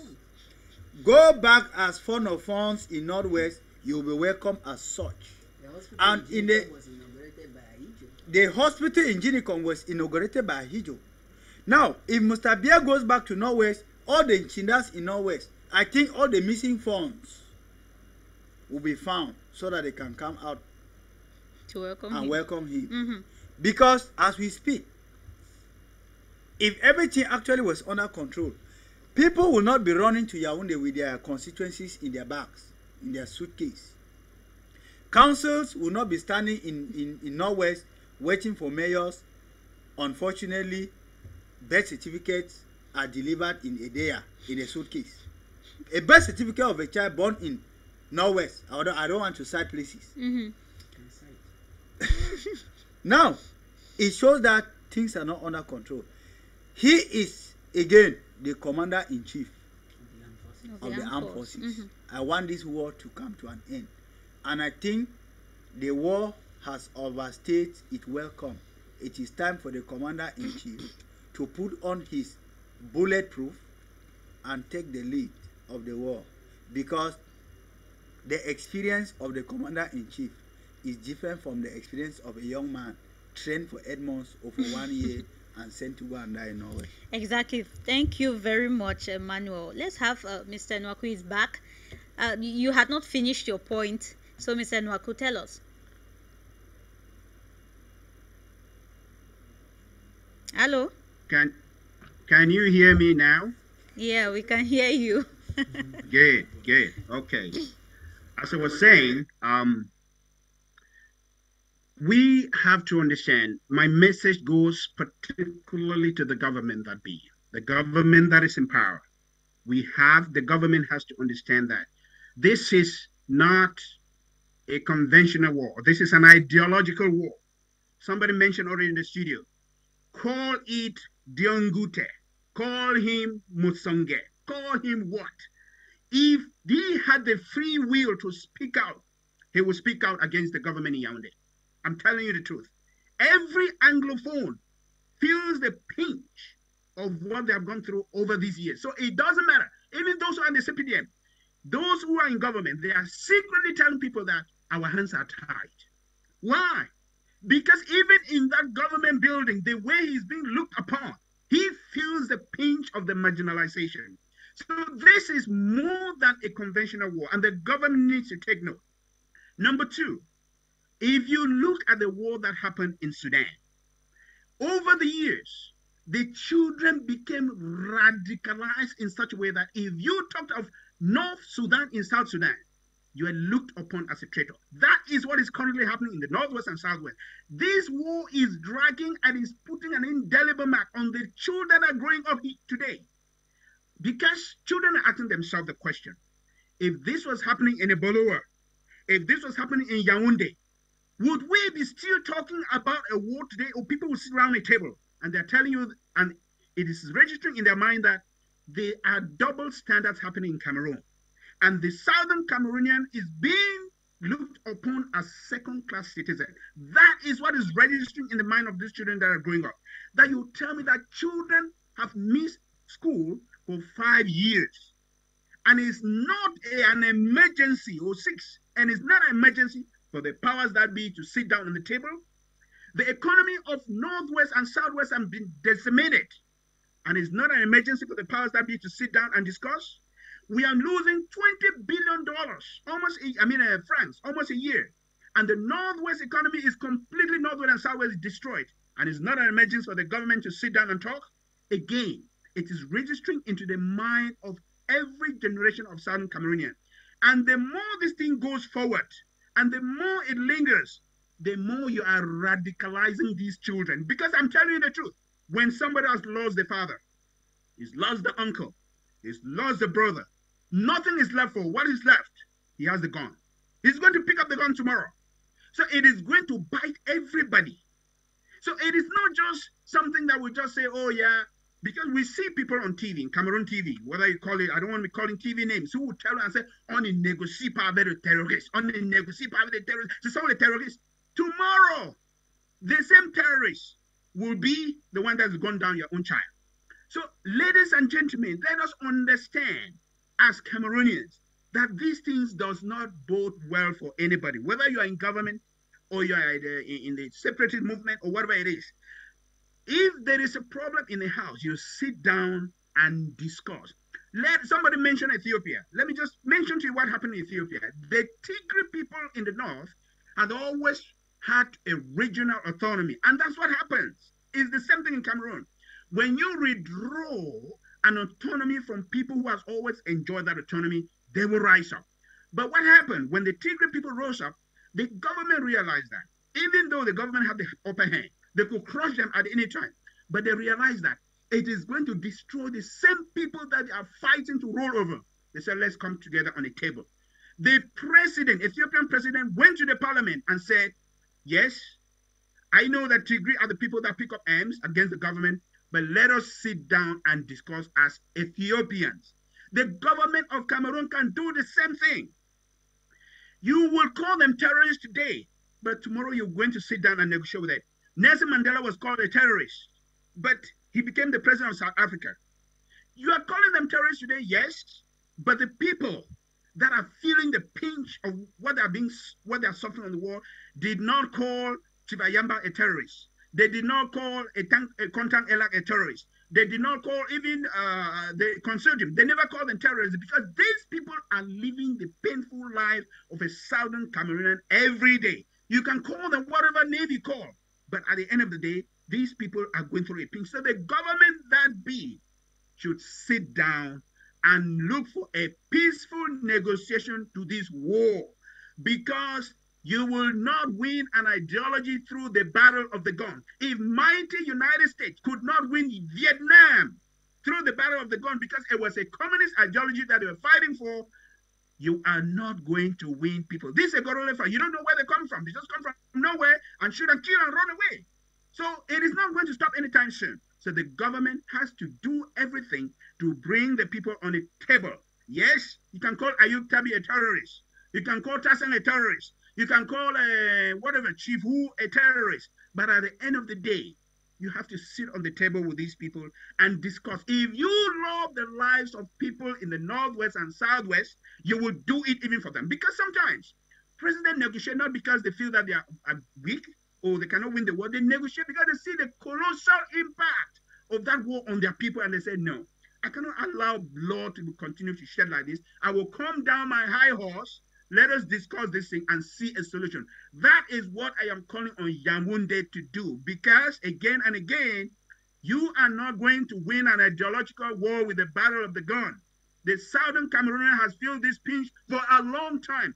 And I'm telling you, the government that be, if you give your ministers the opportunity tomorrow that there's a free, fair environment for everybody to talk, those same ministers will speak against the government in Yaoundé. I'm telling you the truth. Who has not gone through les ennemis dans la maison, les chiens qui s'aboient? When they call that, the ministers are not excluded. Everybody is included in that whole lump, and they feel the pinch. So therefore, government of Cameroon, please come to a negotiation table and resolve this problem. Thank you very much, Elijah. I feel how passionate you get when you talk about this problem, and that is actually the passion with which most of our guests who get into this studio take to handle the problems of Cameroon, to handle the problems of different countries in Africa, to handle the problems of Africa itself. Thank you very much, Mr. Elijah. Now, gearing towards the end of today's program, let me hear from you, Mr. Fa Elvis. Yeah, we are already gearing towards the end, unfortunately. So the kangaroo stories can go on and on. On and on and on. I have faith in you. So now we have some of these frontline separatist leaders who said they are waiting for the Swiss-mediated dialogue or intervention before they can equally stop their decisions of Black Monday, ghost towns, and no going to school. But it seems like they are actually not doing anything about it for Swiss to intervene in this matter, says one of them, Eric Tato. And the government equally doesn't seem to want a Swiss intervention in this matter and thinks the military system is the best. When you give me an example of Eric Tato in the whole issue, I start getting confused. If you tell me that Ayuk Tabe said this or some other persons, because there are genuine persons in this issue, I must be honest with you. Yeah. I don't know why we are overlooking at Eric Tato, make him to become so important in the issue when he's becoming controversial overnight. But then I think that with the issue of taking a look at how it can be resolved, you would bear with me when I told Yaoundé that this thing is simply metamorphosizing. If you don't hear the sound of the gun, don't take it for granted, because the guys might be calculating to come back. Last week before last, we know what happened between my 14 and my 16. That the guys came there, more than 100 people in these areas were taken aback because they thought the guys had all been killed. And they were asking, who said you want to come out today? And I tell you that the gunshots closed down Boya. Now look at it controversially. That even some proponents of hate speech who said Bamenda the carry for their hate, I for one could not understand that the scenario of the 2 weeks ghost town, Boya became hot to respect while Bamenda activities were moving on within the day. And Bamenda, They are watching what I'm talking about. They are watching me. That I could get images that people said, I saw images, activities going on in Bamenda, while Boya, Munya, Mile 14, Mutengene was granted after that shootout. It's to tell you that the silence of guns does not mean peace. Peace, yeah. Yaoundé, hear very well, oh, because some of you are sleeping on your brains. Now, if you look at it, the issues of whether we should move on in a particular dialogue or not, one thing is for sure. If they respect the principles of conflict resolution, which I've been preaching for over 5 years, we will no longer be talking on this grammar of yam done, yam not done. Now, on the issues of Swiss talk or no Swiss talk, Yaoundé, we can help you solve this problem. Oh. Sit down and blow hot grammar. We can help all of you sitting there and watching us as if you are watching a movie. Now, what can we do for you? Make it clear that if you want to discuss with persons, don't say there's no taboo subject. You failed on arrival. This one says I want Swiss talk. This one says I don't want Swiss talk.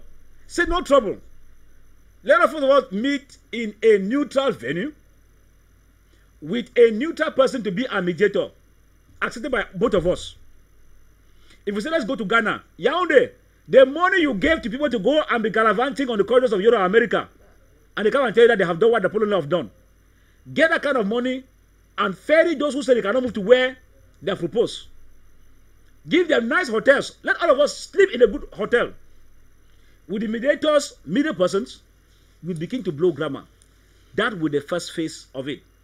When they sit, by the time they are saying that, are we for this, are we for that, let the first thing be done that they come together. Like one of the panelists said here, the moment the government put in place a neutral platform, without you calling the CPDM acolytes and elites to be the leaders of this so-called kind of negotiation, because they are the root cause of where we are. A man fit farts in a constituency, he comes to you and tell you everything is under control. This is time I want Yaoundé.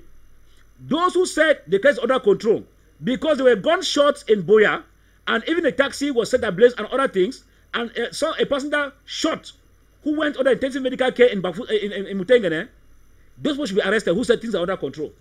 Because it means they lied. But if the government is not arresting them, it means the government too is a friend to those who say things are under control when they are not under control. We will not want losing any lives. Way forward. Yaoundé, listen. Do these things we are telling you, because the day you see a strange helicopter in your periphery, a warship in your periphery, you will begin to call for me and tell me that c'est que le mission avait dit, c'est comme si c'est vrai. Oh. That time I will no longer be there, because I will take my own first available flight to where I'm going to. Then we'll know how the drama will be taking place. I have told you. Okay. Oh. Okay, thank you for this. Thank you very much, political analyst and member of the MRC party, to be precise. Yeah. To be precise, as Professor Maurice Kamto keeps on saying, end the war in the northwest, southwest.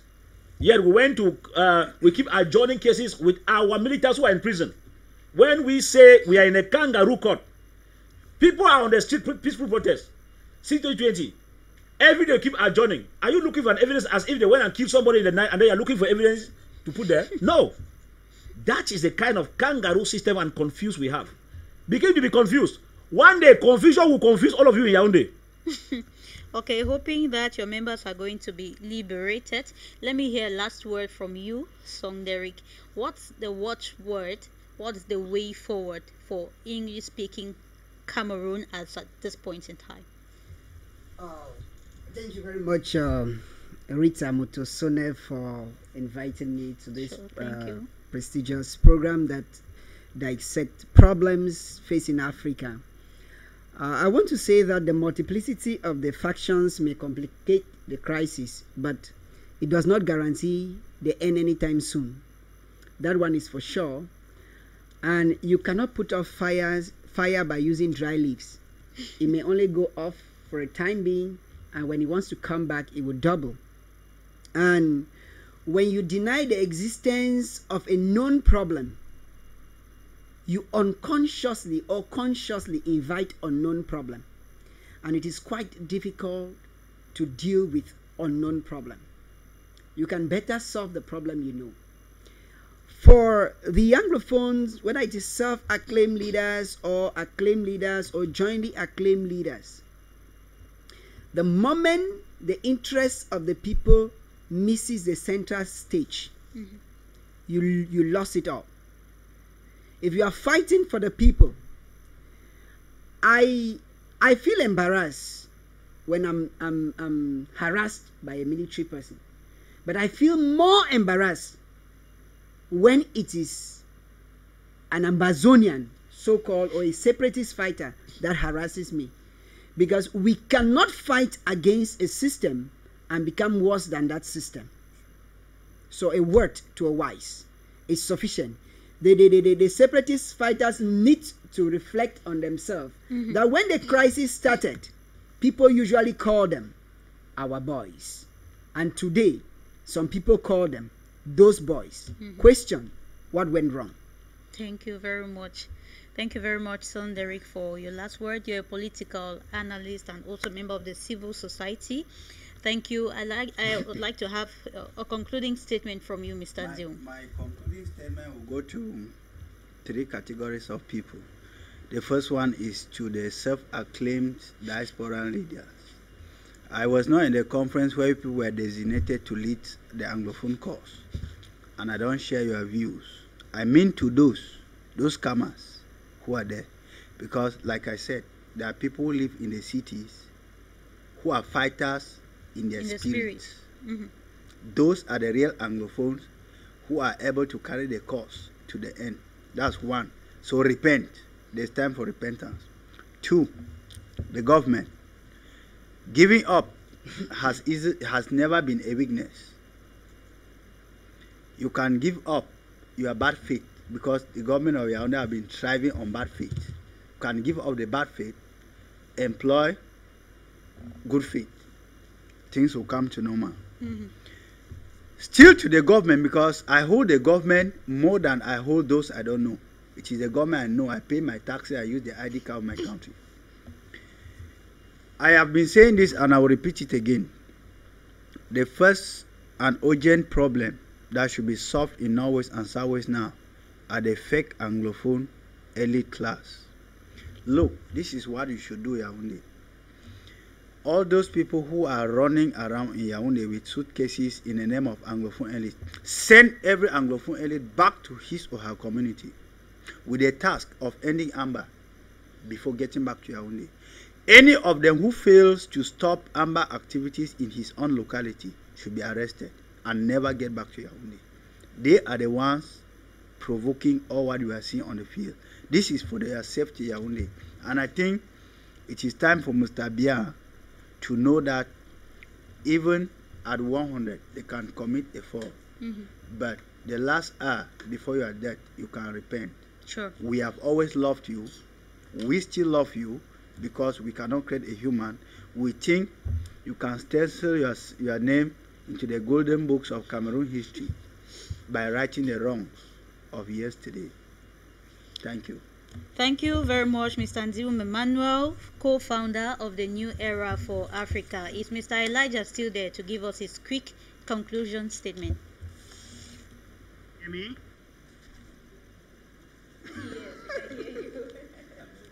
Okay, can you hear me? Okay. You guys just mentioned about the Swiss talks. I just want to remind you that a communique came out from the government that be just a few days ago, rejecting the Swiss talk and asking the Swiss to look at the major national dialogue. So there's no discussion about the Swiss talk. That goes back to show you that we are not dealing with a government that's ready to solve the problem. We're dealing with a government that thinks that there is a weakness in those who are fighting, and they can exploit that weakness to crush them down. But as to the separatist leaders, again, I refuse categorically to dignify them over the TV and call their names whoever. They do not represent anybody. These are scammers and the people that are just there to enrich themselves. But again, to the government, there might be 1,000 separatist movement. It does not kill the ideology. It does not kill the pain that the Southern Cameroonian is going through. It does not kill the problem that they have gone through. Look into the pain of the people.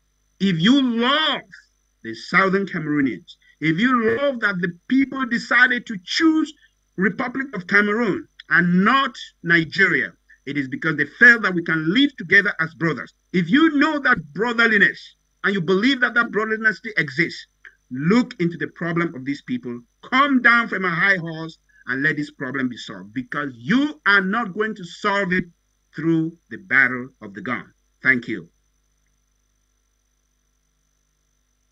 Nwaku, researcher with Leeds University on African Development, and it's your own point of conclusion that brings us also to the end of today's edition of the Pan-African debate. We had on the panel Mr. Ndiwum Emmanuel, Far Elvis, Song Derrick, and also you, Mr. Elijah Nwaku, joining us via video link. It was a pleasure to have you all trusted and glued to your TVs this afternoon to hear what we have to say and our own voices to the problems of Cameroon and Africa at large. And with that, I'll tell you, happy weekend and see you next week for new editions of Views on the Continent and the Pan-African debate on your Pan-African television. Bye-bye.